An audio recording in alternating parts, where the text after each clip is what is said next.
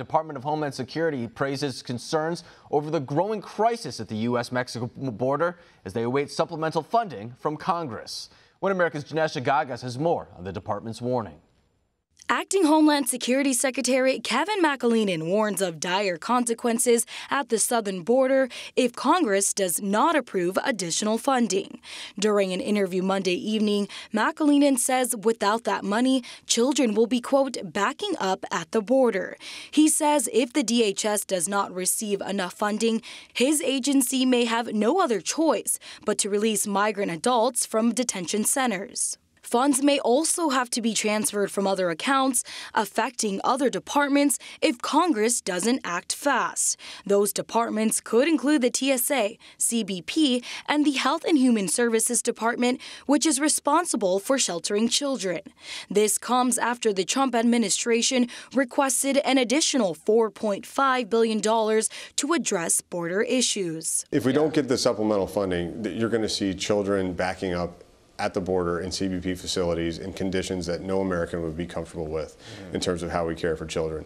Congress has to act on that funding. McAleenan says as an alternative, unaccompanied children could be held in detention centers at several points along the border. Meanwhile, during that same interview, the DHS chief also pointed to the high number of false parental claims made by migrants at the U.S. Mexico border. In the first few days, the DHS began testing migrants' DNA.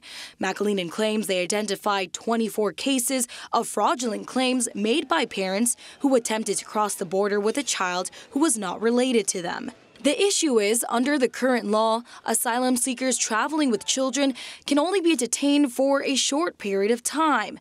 This leads to more migrants taking advantage of the law by bringing a child to guarantee release, which is why his agency has deployed more agents to counter false asylum claims. I had a gentleman in Guatemala last week tell me that everybody knows that bringing a child is a passport for migration right now. And so we have to take additional measures at the border, and we've done that. We have HSI teams now, about 500 special agents working this issue nationally, 140 on the border. McAleenan went on to voice his concern for the welfare of children after a number of reports claim the children are being physically and sexually abused. His remarks comes amid a surge in illegal crossings, with Border Patrol agents apprehending over 100,000 migrants in the month of April alone. While McAleenan has yet disclosed the official estimate for apprehensions in the month of May, he claims it will exceed April's record. Jennesh Agagas, One America News.